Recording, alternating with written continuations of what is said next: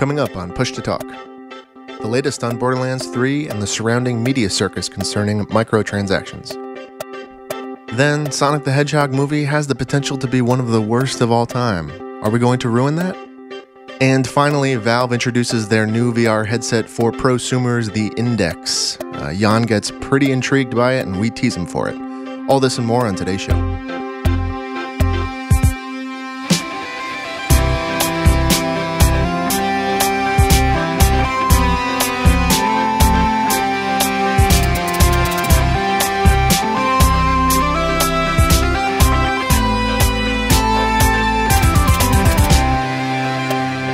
This is Push to Talk, episode 22, recorded Sunday, May 5th, 2019. This episode is brought to you by Audible. Audible is offering our listeners a free audiobook with a 30-day trial membership. Just go to audibletrial.com/pushtotalk and browse the unmatched selection of audio programs. Then download a title for free and start listening. Hello, everybody. I'm your host, Jan, and alongside me, as always, I'm joined by Bill and Joe. How are you guys doing this weekend? It's sunny in Canada. It's the start of summer. It is, but did we get a spring? Because I remember last week having the heat on, and today I woke up and I was like, why is the air conditioning not on? Like, we just kind of skipped that acceptable coolness kind of thing, don't you think? We're very efficient. We just kind of go from one major season into the next major season. Yeah, just screw the transition zones completely and just jump one from one to the other. Which is terrible because I love spring and fall, but they're typically short, even on the West Coast here. Like, you would think that on the West Coast we'd get a bit more of an extended spring, which is usually rainy, but it's very sunny today and quite warm, actually. So surprising. How about you, Joe? How's your weather? Today is cloudy and rainy and gross and humid, which is the custom in New Jersey. It's very humid here half the year. I think Bill can relate, right, Bill? Humidity is bad. Yeah, but we're not really that far away, so that makes sense. I mean, I don't know, honestly, like I'm an ignorant Canadian that doesn't look at maps very much, so I don't know how close Joe is to the Great Lakes, but it took me like 12 hours to drive to Toronto. Yeah, but it would take me like 2.5, so yeah, you're like 10 hours, 9 hours away. Okay. But that's still not that far. No, in the grand scheme. That's not bad. I guess that's our weather and geography update for the week. Let's dive right into some top stories, and there's been a lot of them this past week.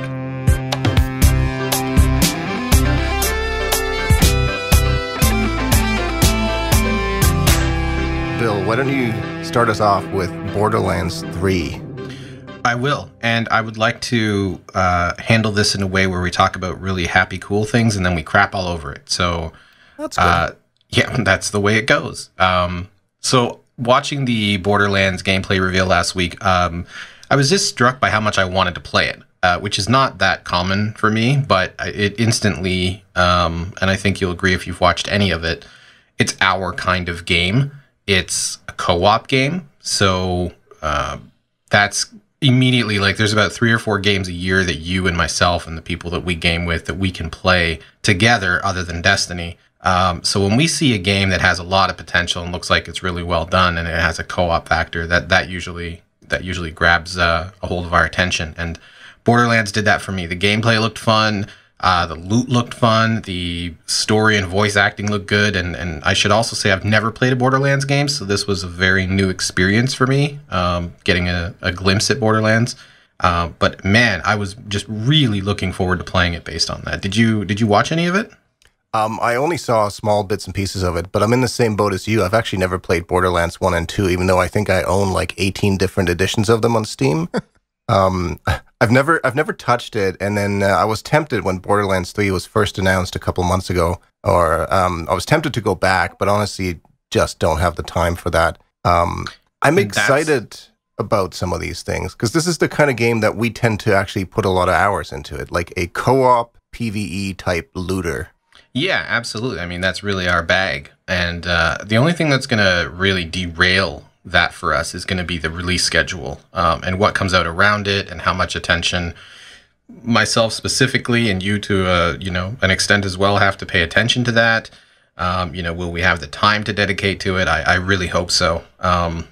And as much as I'm excited about Borderlands, it took maybe half an hour after the presentation, and there was a Twitter fight between Randy Pitchford and Game Informer, if I'm not mistaken. Did you catch any of that? The aftermath. The aftermath? Okay. So basically the idea was, and I'm going to summarize it pretty basically here, that Randy Pitchford essentially said something to the effect of no microtransactions when he was talking about Borderlands 3. And Game Informer found microtransactions. So of course they reported on this as they should. And to be honest, I think that their article was probably accurate to what he said. But I guess Randy Pitchford's intent was not to say that you couldn't pay for anything in the game, but more so like you can't pay for XP boosts and you can't pay for pay to win, that kind of stuff. Like it's going to be cosmetic items that you buy from the store. It's not going to be hidden in like random loot boxes. You know, like you're not going to spend $5 and then get a random item kind of thing. Like you just buy what you want directly. I hope I'm right. I believe that's what his intent was. So my take on this is that I believe both of them and agree with both of them. I 100% think that Randy Pitchford either misspoke or was misunderstood. And I 100% agree that Game Informer represented his actual words properly. And it was just a misunderstanding. And I don't know if they've sorted it out between the two of them, but I kind of hope they do because it just was a bit of a rain cloud over an otherwise pretty cool thing for me. I think the biggest thing about it was, I think you're right. I think that what Randy said, he felt that he was saying something accurate, and when he thought of microtransactions, he thought of them in a certain way and said there's none of that. I think the stuff that was actually the most covered and how I saw it, and I think that's, Joe, how it ended up on your radar as well, was my first visibility into this was somebody tweeting, Randy is still tweeting. Stop tweeting, Randy. I was like, what's going on? I think it was more like the actual conversation about it afterwards that blew it all way out of proportion. Definitely. Yeah. Got to keep your mouth shut at a certain point. Yeah. And if you're going to react, you just say, hey, good catch. This is what I really meant, right? Because Game Informer's not out there to crap on something. They have the ability to, like, they can get the page views for reporting something accurately. And I'm sure that as every other news site in video games does that's reputable, if there's something clarified, like if a developer comes up to you and says, hey, I read your news story. This is what I meant to say. This is how it actually works. Now that, you know, I have a minute and I'm not on stage with the pressure, this is how it actually works. And this is what I meant to say. They would update it. Then that's it. It's over. You know what I mean? I just maybe mishandled a bit by all. There are some outlets that tend to editorialize their headlines a little bit. I think Shack News does a great job of that. VG247 is probably like the epitome of just like a saucy conversational headline. Game Informer is not like that. They tend to be a little more, I don't know, textbook, I guess. And as a result, this is the kind of thing that can happen because there really is no context given in that H1, you know what I mean? So yeah, this is bound to happen on a site like that, I think. Yeah, you make a good point.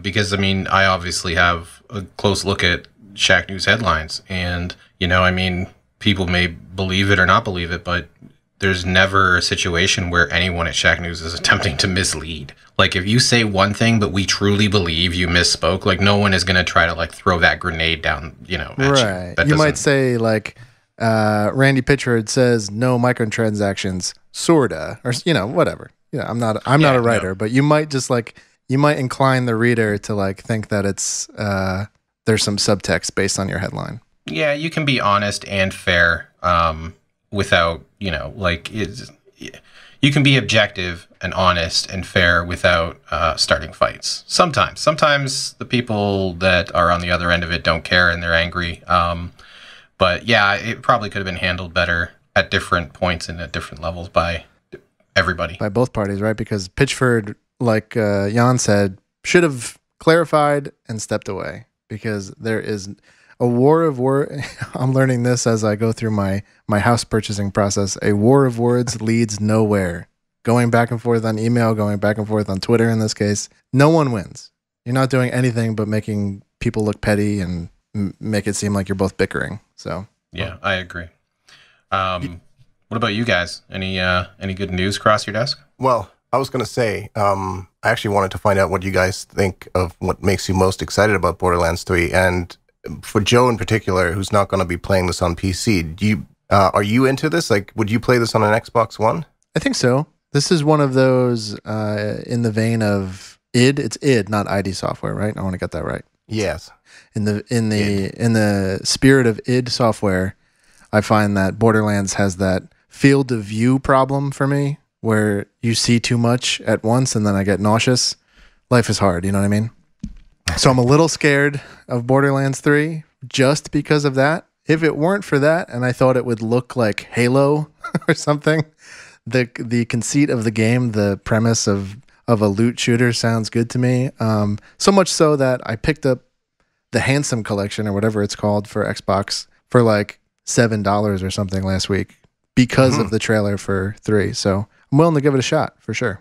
So I'm curious if there'll be cross-platform play, right? There's been rumors that it might be cross-platform between Xbox One and PC because that's kind of that seems to be the easier route to take. Right. Anything that involves Sony seems more complicated. But I'm actually kind of excited that if that were to happen, that would actually mean that we could sort of expand our little group of co-op shooter players here, Bill. Wow. But you guys play with a mouse, right? I'd be horrible by comparison. No, I play with the controller. Yeah. And I'm better than Jan is at everything. Don't worry about it. The thing that honestly excites me the most is from this gameplay reveal, and some of the other sites had like 3 hours or so of actual gameplay, just raw gameplay footage.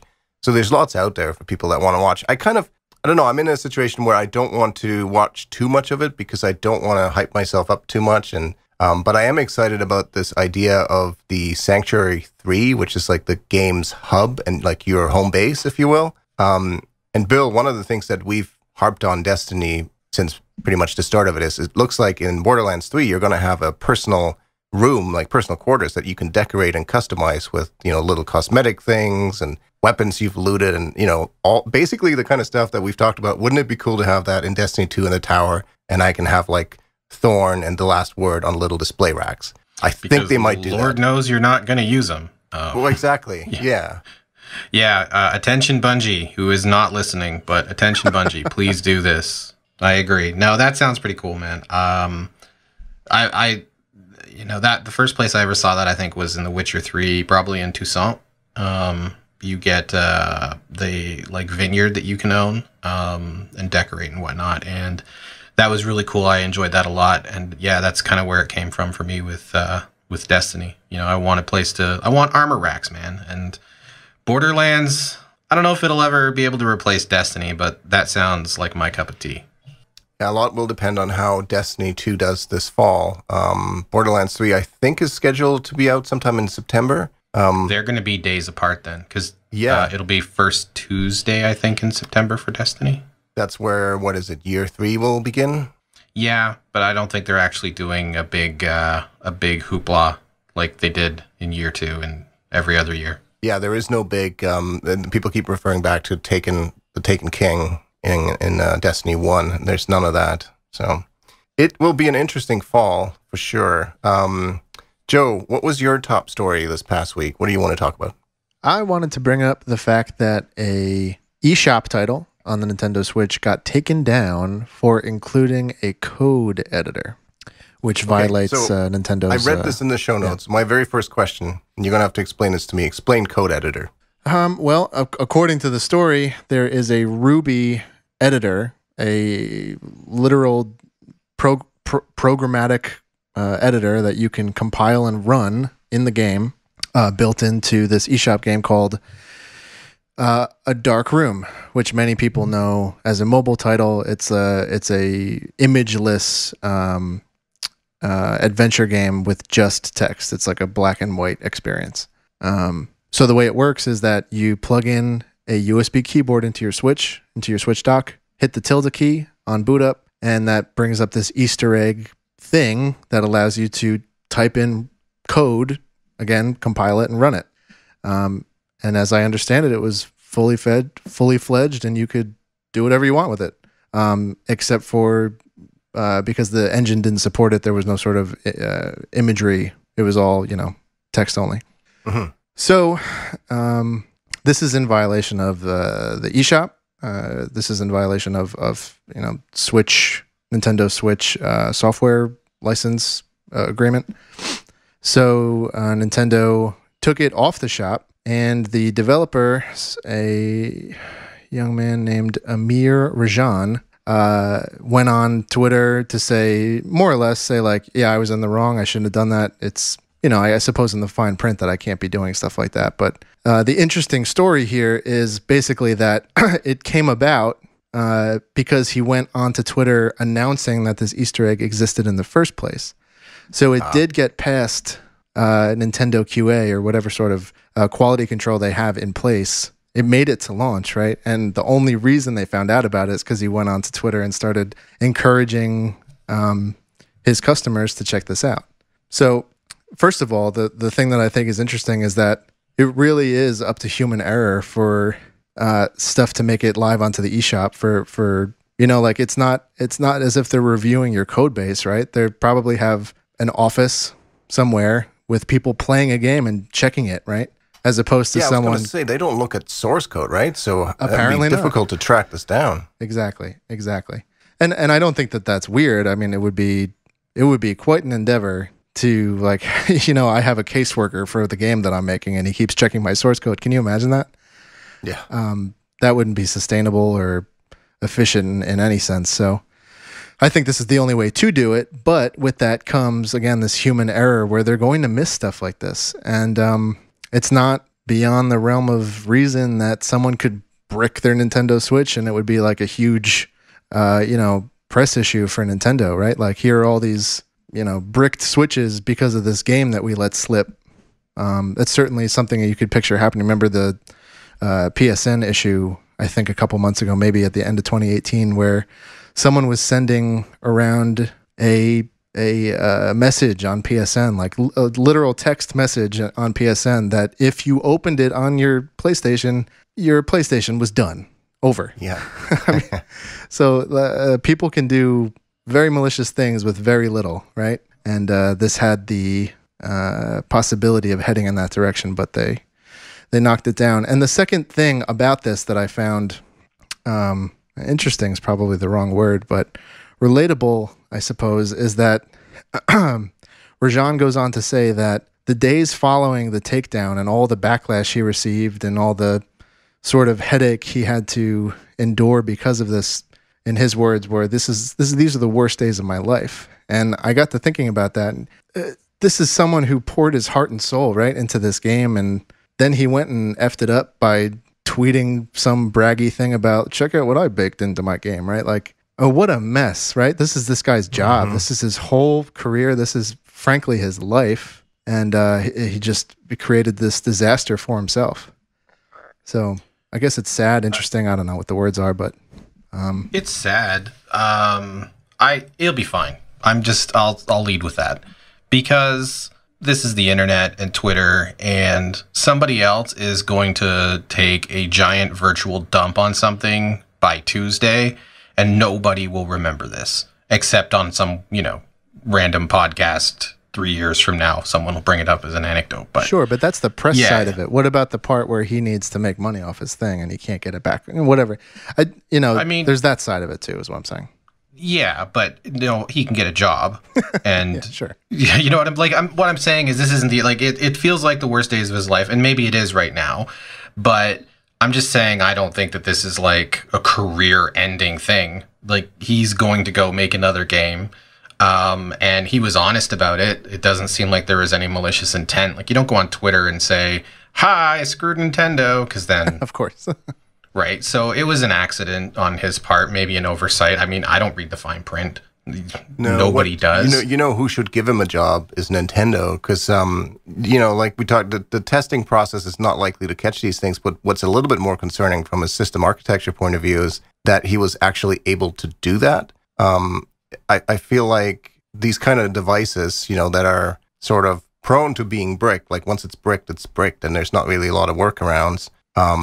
Typically, they're fairly well controlled with what third-party apps can do, right? Like what they can access and how far into the actual system they can get. So, having an editor in there that lets you actually execute code seems like a bit of an oversight on Nintendo's part too. Absolutely. But that's what I'm saying. How could you have seen that unless you plug the keyboard in, right? Like we just discussed, there's no way they're not seeing the behind the scenes view of this game. They're just seeing the front end. Yeah, that makes sense. I don't really know how difficult or easy it would be. I think that we're probably going to see a lot more of this in the future, not just with Nintendo, but with anything. Technology is moving so much faster than terms of service and law and people can keep up. So you're going to see this kind of thing is going to happen a lot. And, it's kind of like unfortunate when it happens to somebody who seems like they had nothing but good intent on Nintendo Switch, but wait until it happens with the bank, right? So right. Yeah. Well, I guess continuing in the theme of screw-ups this week, Sonic released a trailer, much to the chagrin or horror of much of the internet. Joe, you had some thoughts on that in particular? Yes, and it's not horror, and there's no chagrin, but much grinning, if I can be so poetic. First of all, no, it looks horrible. But I know I'm not alone in saying I'm a lover of horrible, terrible cinema. I think a bad movie in many cases is just as entertaining as a good movie. And honestly, this is like a time capsule waiting to happen of this. Like, can you believe 40 years ago when they released Sonic the Hedgehog 2019? Remember that thing? I mean, just unbelievable that made it out the door. And here we are, we're criticizing. I mean, do we really need to criticize the design of Sonic? Can't we just have a bad movie with Jim Carrey as Eggman? Can I have that? Yeah, I feel like with the cast alone, this was not really going to be an Oscar worthy movie to begin with. But even if they fix Sonic, this is going to be a bad movie. Well, so there's two issues, right? There's one thing for it to be like a cheesy movie intentionally, but it seems like they didn't intend for that to be perceived like that. And now they've said that they're going to try and literally fix it, whatever that means. Whatever that means, but they wouldn't have said that if it was one of those, as you say, intentionally bad movies that we see on Sci-Fi Channel or whatever. Well, maybe they would have, because even if they, were sort of like, even if this was intentional and they thought that, it may not be received well, I don't think they would have anticipated that it would be received this horribly. Like, if they fix this now, that movie is screwed. No one's going to go see it. Ooh, the story's over. The story is how bad it was. No one is going to be reporting on how much better it looks like 6 months from now. Oh man, see, I have we haven't talked about this. I don't like movies. Maybe we've talked about it. I don't like going to the movies. I don't like watching movies. I like playing games, and that's the medium I've chosen for entertainment. I'm going to go see this because this just looks like a graceful disaster. This is in the vein of The Room. This is a 0 out of 100, right? That now, unfortunately, they're going to turn into a 30 out of 100 based on these redesigns.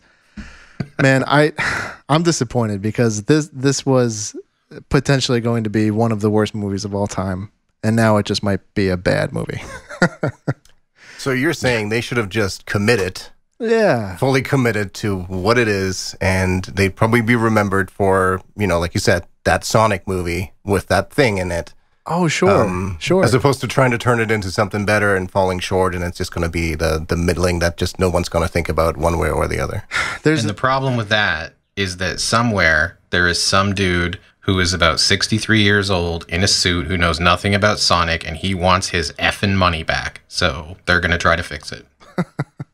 Man, I don't know how that trailer goes out the door, though. We keep saying this every week. Like, how does it make it to the finish line? Like, if you had any visibility on that trailer before it went live, you're not saying like, damn, that was cool, damn, that looked really good. Nope. Like, it's not any sort of revelation or hot take to say that was a bad trailer. It was so bad. Everything about it was bad. And you can relate it to games though, right?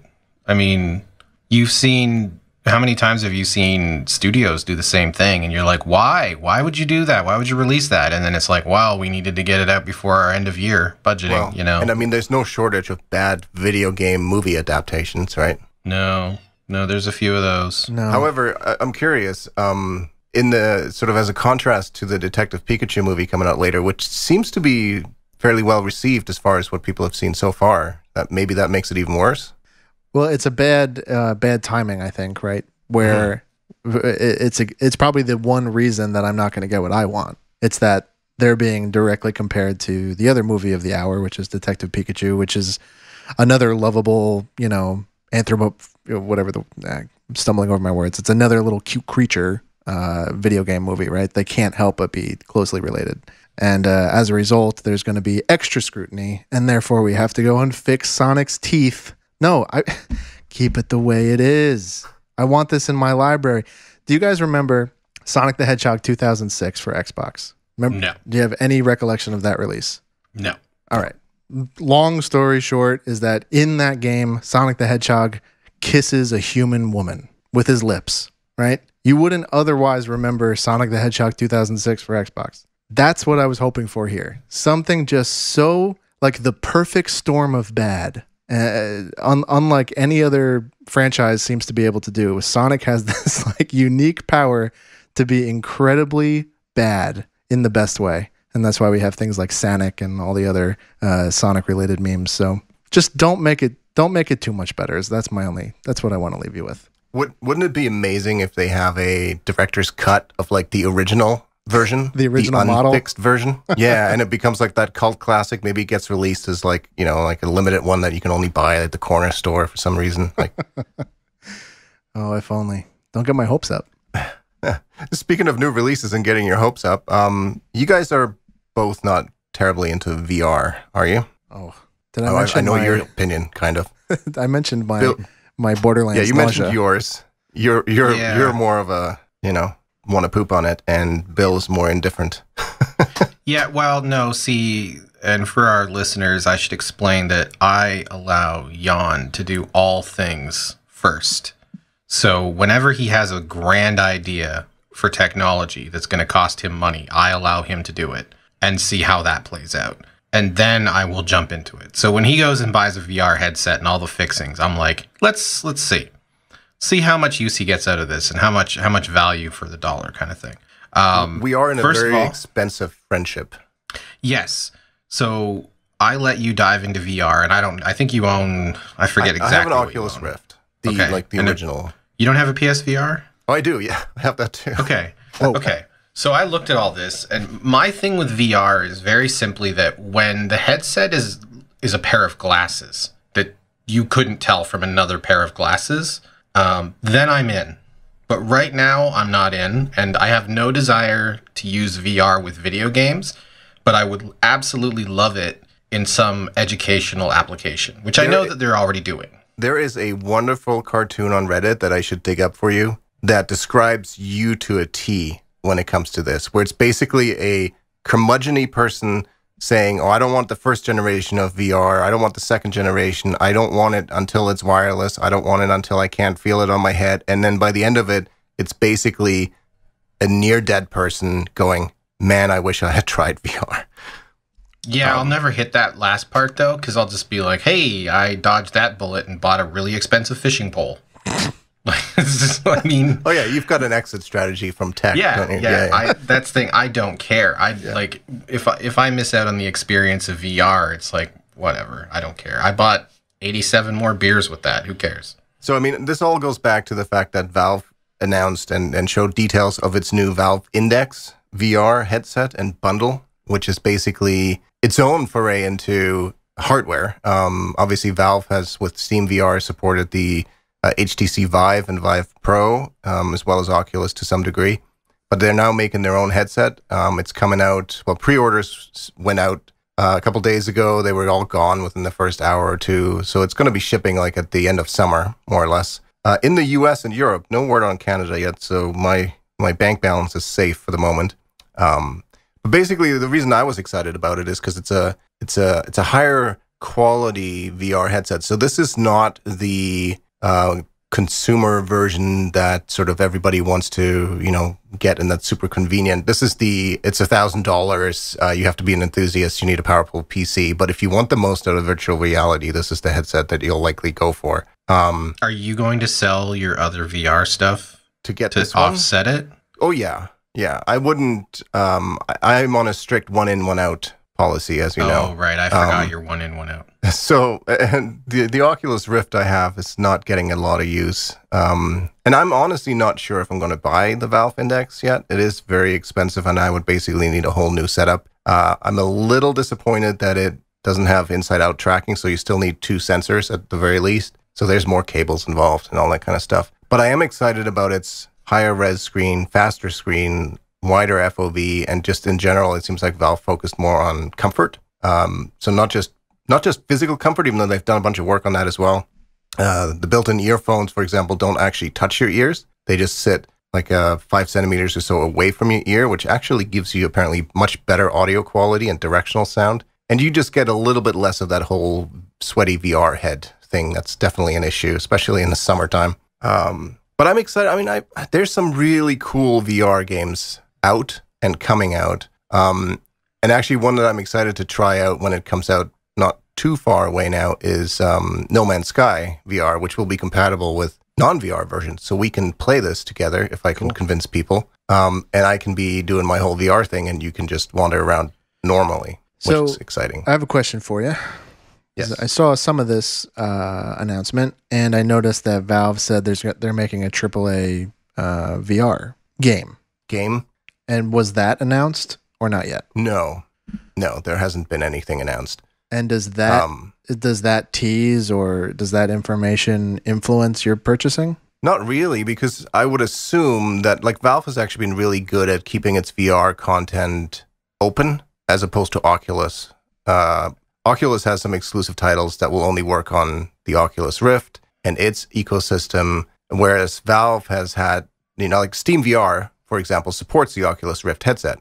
So for the most part, any Steam VR game you buy, you can use your Oculus Rift with, but not so much the other way around. There's some workarounds there, but it's not really well supported. So I don't think that really makes a difference one way or the other. And in fact, it's almost the opposite because Oculus has a VR game coming out soon that I'm very excited about. I got to play it last year at PAX. It's called Stormland, and it's actually being developed by Oculus Studios, so it's their own exclusive thing, and I wouldn't expect it to work on anything but Oculus. And it's really cool, so that would make any decision a little bit more complicated, to be quite honest. So your one in, one out policy is trickier now. It is, but I really don't have space for two things. The PSVR I could justify because it's a whole different thing. Like it's in a different room, it's a different kind of device. It's almost more of a party VR thing because you can play games like everybody. What's it called? Keep Talking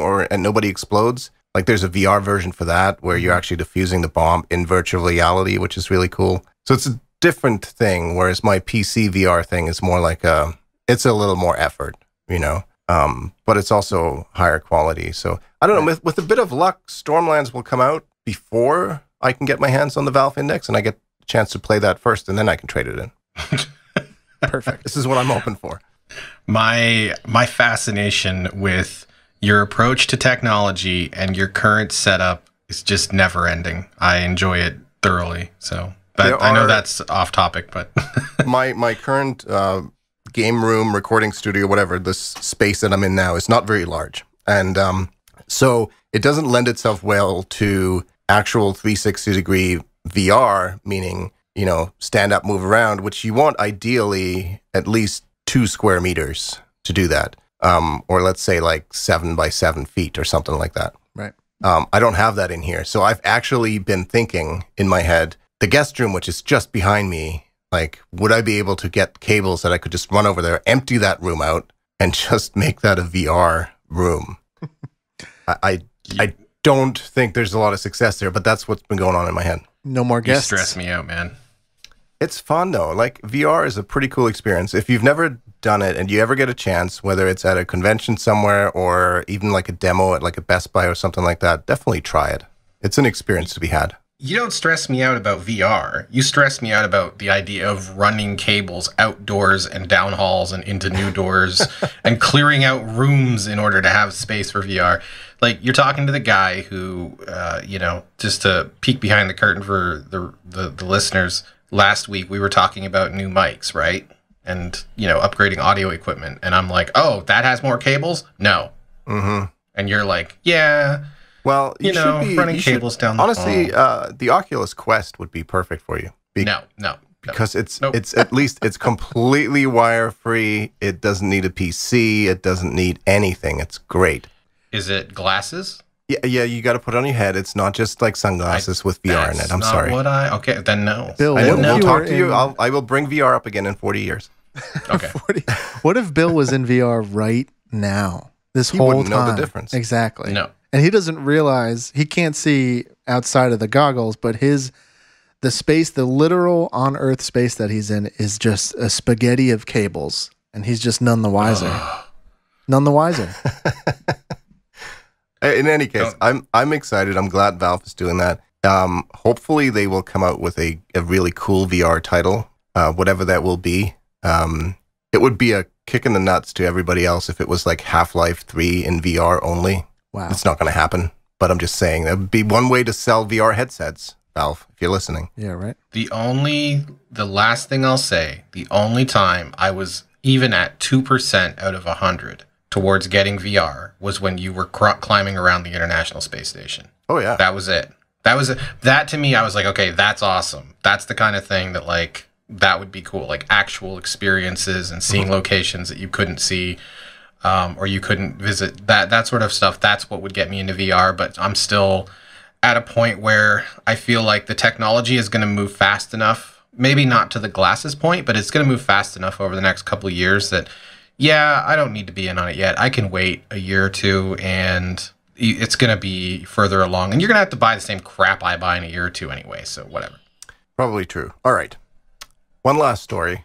Epic of Epic Games and the Epic Games Store has acquired the Rocket League studio, and its name escapes me right now. Psyonix. There you go. So they've purchased them, and they have stated that Rocket League will remain on Steam for the foreseeable future. And, of course, that has been taken with a lot of skepticism. Has the story changed, though, if I have heard correctly? That To which way? That it will not be supported? the support remains, but the purchasing power will be dying soon. So if you It own does it, seem like, obviously they're not going to cut everybody off, right? But it seems like they've kind of sunset Steam yeah, for new stuff. Right.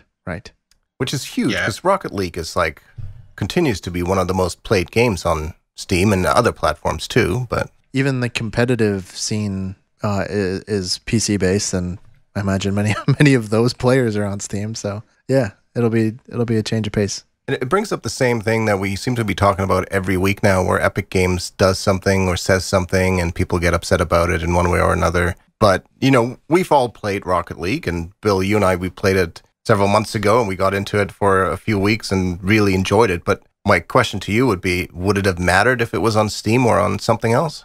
Not today. It might have then, because I hadn't downloaded the Epic Game Store at the time.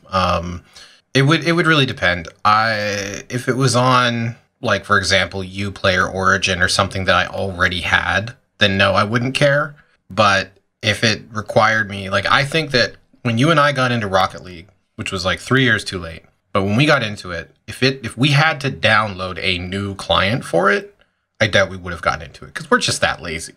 We're like, no, we'll just play something else tonight. The reason that we did play it is because it was on Steam, and it was, I think, in both of our libraries, because everything is. Probably. And we just decided to give it a shot. But yeah, it would have mattered at the time. But I mean, at this point, most people will have the Epic Store, and whether it's because of Fortnite or one of these other new games that's become an exclusive for that store. So it wouldn't matter today if it was on Epic, but, back in the day before I had the Epic Game Store, like, let's say I didn't have the Epic Game Store installed when we started playing, and that's where it was, I probably wouldn't have started playing. There's also a good chance that it'll go free to play. That's what Epic's doing with Fortnite. Mm-hmm. That's what Psyonix always should have done with Rocket League, as there is a pretty robust, cosmetic infrastructure there, which I'm certain they make a killing on. So that $20 barrier to entry seems a little silly, but I don't know much about the economics of the game, so I'm sort of guessing. But you could definitely see Epic taking that pathway, and if they do, that's obviously going to bring in tons and tons and tons of new people, which would make the store that it's available on even more moot of a point. Yeah, personally, I don't quite understand the outrage about having to launch it from a different thing. Like, I understand that having multiple launchers is a bit of a pain in the ass, but it's another app. It's another software app that you launch, and then we've got 5 or 6 major ones already. One more. If you really enjoy Rocket League, it's not a big deal. And yeah, you're right. It going free to play certainly seems like a possibility. Right. And I mean, the game has been out for years now, so it's time. You know, like it's a very popular game, but it's time for it to sort of move on to its last stage, which typically seems to be free to play for very popular games, especially ones that have a good cosmetic and microtransaction system built in. Oh yeah, and they definitely do, man. Yeah, I've spent money on there. But I will counter the whole what's one more piece of software. I think that nope. I hate that. And I've gone on about that with you just in Discord as early as yesterday, where I'm so tired of everybody asking me to sign up for one more thing or download one more thing or subscribe to one more thing or click one more thing. Like, I'm very much over that. I remember the fight that it was to go from TeamSpeak to Discord. Mm-hmm. Yeah. Yeah, F this, we're not doing this. And now I'm like, oh, I don't even have TeamSpeak installed. But the thing is that the difference is that adhered to tie this up very nicely with your one in, one out. I got rid of with TeamSpeak. Yeah. So something left.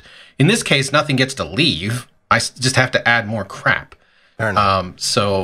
And I already have the Epic Store, so it's kind of a moot point. But the point is, the next thing where someone comes along and says, well, now I have a launcher. It's like, yeah, I don't know. Like, I'm probably not going to keep signing up for new streaming services. I'm probably not going to keep installing new launchers. Like, at some point as a consumer, I have to just say, if nobody buys your stupid crap, then you'll stop creating your stupid crap. So even though I'm only one man, I'm going to lead that charge. And I love Rocket League. Same. There you So go. I'll play it on Epic Games. Super same. I actually think the Epic Game Store is really good, which I can give it a pass. So everything I just said was BS. It's not bad. And it was certainly, you know, if the game does go free to play, it will certainly bring people over there if they haven't used it yet. The whole thing is like, okay, I will install this because it's free is very compelling for a lot of people. Especially when it's just has the conversation- pedigree that it has. Sorry. Oh, The no. conversation that we need to have again, and still and more, and probably not enough time today to do it, but man, like, is there weekly meetings at Steam where people are just freaking the hell out? Like, this is about the third time Epic has just upside the head with a baseball bat Steam. Yeah, I don't mind this one as much because, I mean, they did just purchase the studio. That's what companies do, right? And I think at this point, it's not like they've offered Psyonix money to switch and abandon Steam. Like, they just outright bought them up, and now it's theirs, and Epic can do what they please. So I have less of an issue with that. But you're probably right. I mean, there's got to be people at Steam. There's probably like an Epic Games task force over at Valve that just tries to figure out what the hell to do next. I think there's a scarier conversation in that Epic Games is becoming the Google of gaming, or the Apple, or, you know what I mean, like, or the Facebook. Like, they're entering into a very dangerous territory where they have a lot of power, a lot of resources, and they are going to continue to assume control of more and more and more things. And how comfortable are we with that? I have no numbers to back this up, but I do feel like some of that is overblown because if it wasn't for Fortnite, this wouldn't even be a thing. Like, Steam, I think, is still such a powerhouse compared to even the Epic Game Store that We need to look those numbers up at some point and talk about I'm sure that, somebody because has probably written a really good article on that. But, you know, I don't think that there's any like existential risk to Steam, if you will. Yeah. Oh, I think it's not to Steam. I think they'll do fine. I think it's to us. That's the risk. It's to us. It's to gamers. Because Epic, like, there has been a mass exodus of games going exclusively with Epic, and now they're buying studios. This is a little studio. Wait until they buy a big studio, and then 5, and then 10. Like, was it Microsoft that just started buying studios last year? Yep. Yeah. I think Epic, I mean, that's also a concern. It doesn't matter who does it. It worries me. Like, I don't want all of my entertainment potential tied up in one massive powerhouse company. Even if there's other powerful companies, I don't want one of them to be like the one in control that calls the shots. And it feels like Epic is inching that way. You could say that Valve had been that way, though, all these years. They didn't piss me off, though. Yeah. We'll revisit this in 6 months and see how things have changed, if they have changed. In the meantime, I want to mention my recommendation for this week's Audible book. If you haven't checked out audibletrial.com/push to talk, you should do that. and you'll get a 30-day free trial. And my recommendation for a book this week, of course, relates to some of what we talked about, and it is The History of the Future, and it is written by Blake J. Harris. It is a book based on the founding of Oculus and basically how the Rift came to be and how virtual reality became to be an actual product. He spent a long time actually behind the scenes at Oculus, and it's a fascinating kind of story. So if you want to look that up, if you go to audibletrial.com/push-to-talk and then look for the history of the future, Oculus, Facebook, and the revolution that swept virtual reality, it is highly recommended, and we'll have a link in our show notes as well. Now, this past week, even though the weather has been nice, we've been playing some games. I know in typical fashion, Bill and I have been playing some of the same things, but maybe you said last episode, Bill, that you couldn't talk about Days Gone yet at that time, but you finished your review for Shack News now. I did. So what were your thoughts? I liked it. I didn't love it, but I liked it. I liked it from a gameplay perspective more than I liked it from a narrative perspective. I thought that it lacked some of the polish that I've come to accustomed to with PS4 exclusives, like when you look at things like the Uncharted franchise, and I'm drawing a huge blanker, God of War, for example, last year. I know Spider-Man as well. Like, those seem to be very highly polished experiences, and I thought this kind of fell short of that a little bit. It just seemed a little bit more clunky in its execution. That being said, I still think it's a great game, and if it wasn't held up to the standard of a bunch of other PS4 titles, which is inevitable, I think that it would have been just fine on its own. Like, it's, above average, good game, but it's not fantastic. I think it had one of the best uses of zombie hordes that I've ever seen, if not have ever seen. It was very cool, very eerie. They did a very good job of tying the motorcycle to Deacon in a way that made it sort of like his lifeline, and introducing like a fuel mechanic that kind of allowed the bike to be more than just like this thoughtless thing that you ride around on. Like, you had to like plan your trips and know where you're going and how much fuel it was going to take, and could you get back, and where was a safe area to go, et cetera, et cetera. It doesn't seem like you want to run out of fuel on your bike in a zombie-infested landscape. No, probably not in any circumstances, but especially, Days Gone, they punish you for that pretty severely. It didn't really seem to be that much of a problem. It was something that you had to keep in mind, though. But in a nutshell, the gameplay I thought was pretty good, above average, and I enjoyed it. The story, there was a definite lull in the middle where I was like pretty bored with things, and it didn't really seem to be moving very quickly. And then it picked up at the end. So it kind of turned things back around and tied off some of the loose ends, as it should. But yeah, it maybe came off a little bit longer than it needed to be, in my opinion. That's a bit of a bummer, because I think I'm still at the early stages where things are still progressing nicely. So hearing that there will be a lull in my near future is not terribly exciting. It's not your near future. It's a long game. Either it's a long game or it feels like a long game. And long games are fine. I thought Uncharted 4 was about 3 or 4 missions too long. Ooh. I thought that you don't agree? Oh, I completely agree. Yeah, there was a couple probably at the 75% mark where they just became more sneaking through fields. And I kind of thought the same thing with Days Gone. Like, I don't like adding hours to the gameplay unless they need to be there. And I felt like Days Gone suffered from that. Like, somebody in a boardroom might have said, like, this isn't long enough. More walking around and more zombies. Also feels like a pretty small map as well. It's not small, but it definitely doesn't have that vastness feeling that you would get from some other open world titles, I think. Maybe that's just because you're moving so quickly on a bike, though. Did you find the story compelling throughout?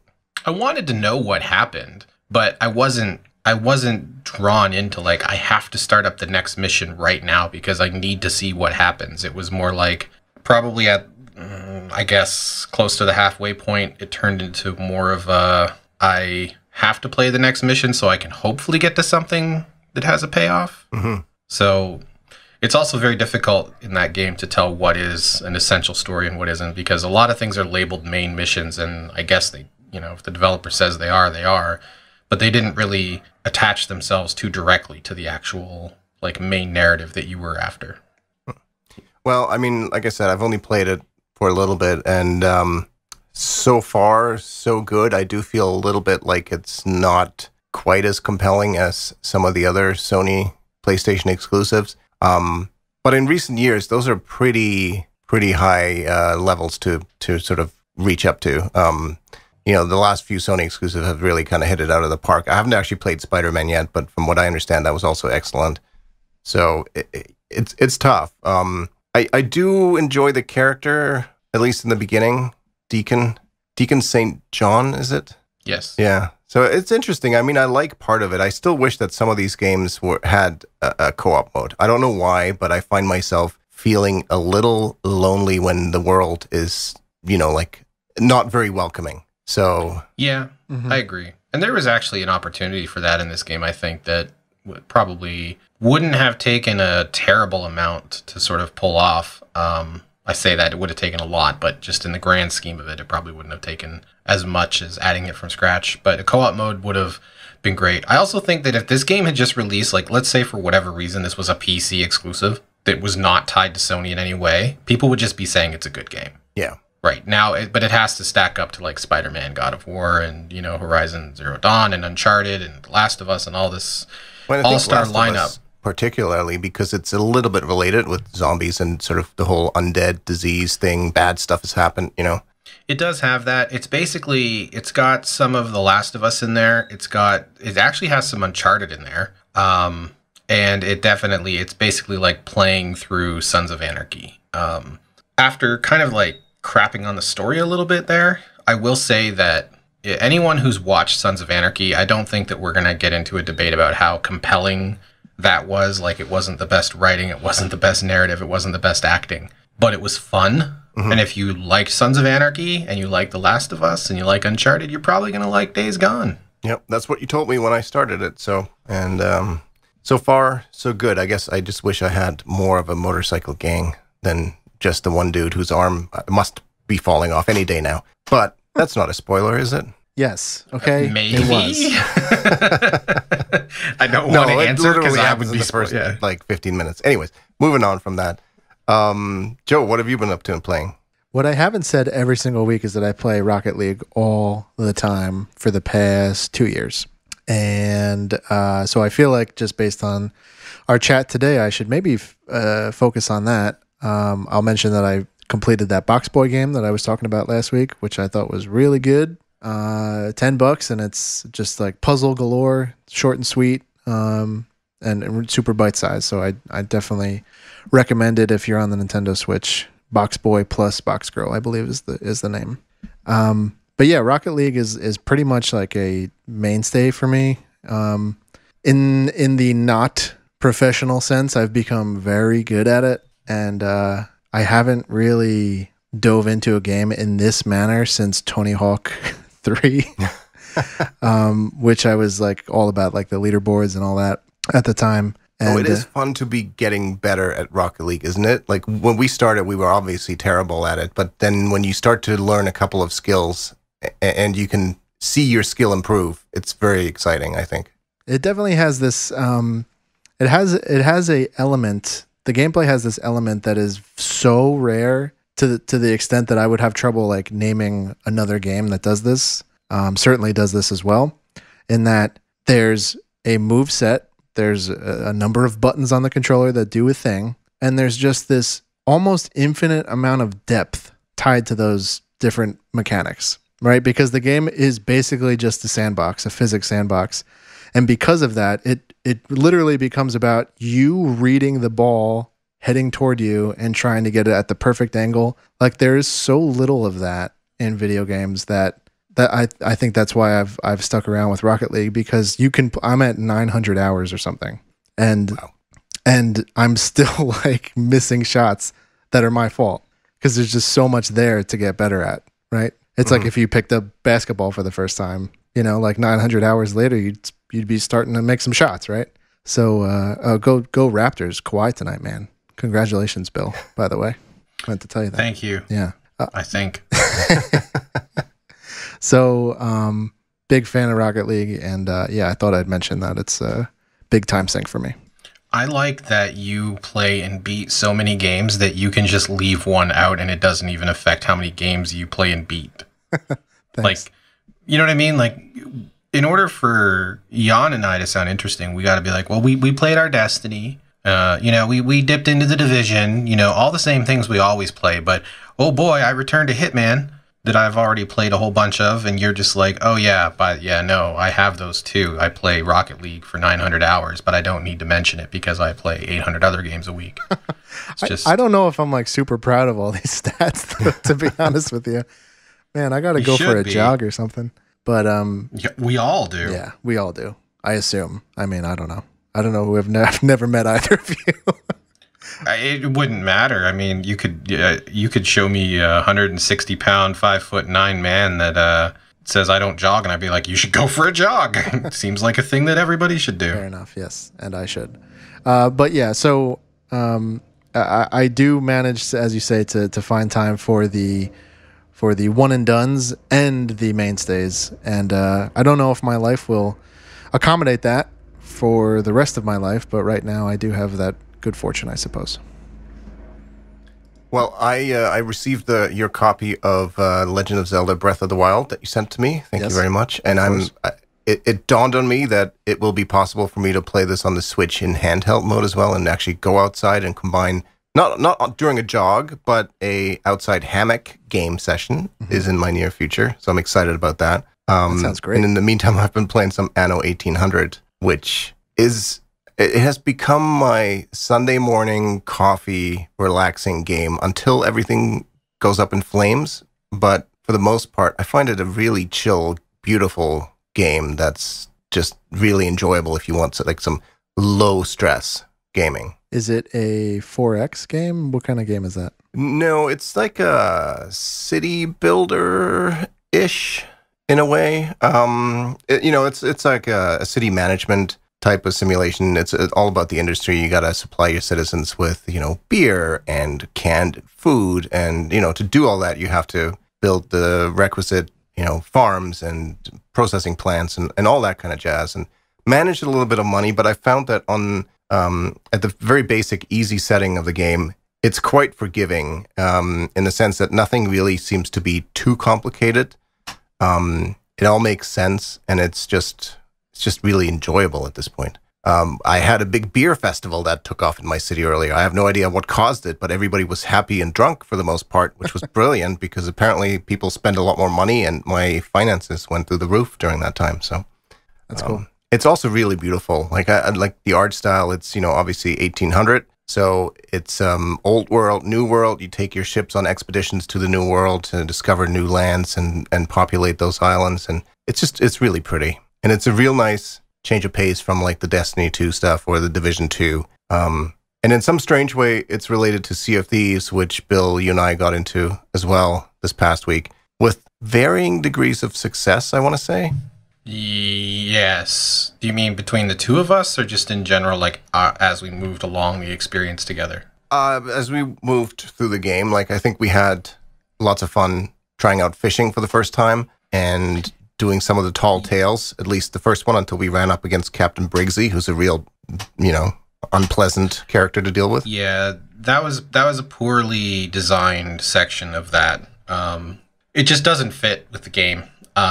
So for context, like, we went on one mission and solved puzzles and, floated around and got chased by Megalodon and went fishing and cooked. And I think, we probably had our ship sunk once, and then we went to the second mission and did a bunch of the same stuff. And near the end of the second mission, it's like, hey, go kill this person. And we went to do that, and we quit, 20 minutes in? At least. I mean, I didn't keep track of it. It felt like 30 minutes.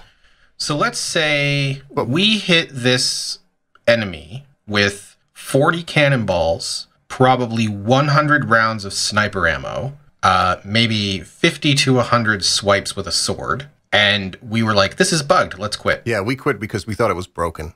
It's not broken. They gave her more health than the Dreadnought in Destiny 2.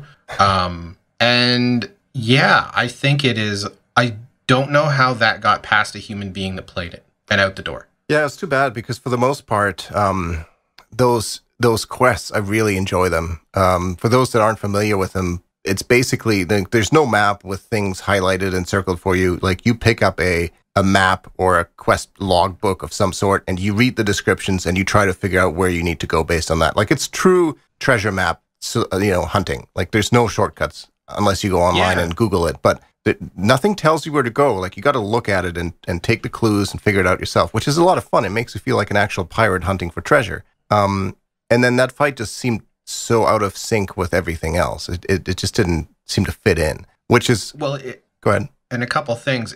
I still think the game, like, even though I'm not, like, 100% engaged in Sea of Thieves, but I can objectively say, like, if I had to review it, it would probably still be a 9. Even with, Briggsy, and even with the fact that it's just probably not going to be the game that I return to, like Joe's Rocket League. It's still probably a 9 out of 10 game. That being said, that fight, Sea of Thieves isn't really built to have bullet sponges because you don't really have the means to do so much damage that you can take on a bullet sponge. So that I know you want to try it again, but I'm at the point where I'm like, I'm going to wait till Rare almost inevitably patches that. Well, the frustrating thing is that this was basically at the end of a 2-hour journey. And all that resets when we gave up, right? So we have to redo the 2 hours prior to that. Oh, man. To do it again, which is a bit of a bummer when you've got, somewhat limited time or you've got conflicting priorities. You got a lot of other stuff to do. That sucks. It's not great. Yeah, and it's tougher for me because even though, like, the reason that I will play it going forward is because you want to play it. Because as for myself, I was already going, why am I doing this? And now it's like, well, not only why am I doing it, now I have to do it again and I don't know why I'm doing it. That's a tough sell. Yep. And with that, speaking of tough sell, I think that makes for a good ending to this week's episode. I do want to know from listeners, and I will post this at the Push to Talk Twitter account, which is at Push to Talk FM. Talked about Sonic earlier and Detective Pikachu. I want to know from people what their favorite movie adaptations of video games are, just out of curiosity. So we'll put that up on Twitter. You can follow us, twitter.com/pushtotalkfm, and you can find our podcast and website at pushtotalk.fm as well. Any closing thoughts from anybody? Joe, Bill? Check out Rocket League. It's a good game. I have to agree. If you have never tried it, you really should. I have thought all my thoughts. Thought all your thoughts. Sounds good. We will come up with new thoughts for the next episode. Thanks so much for listening.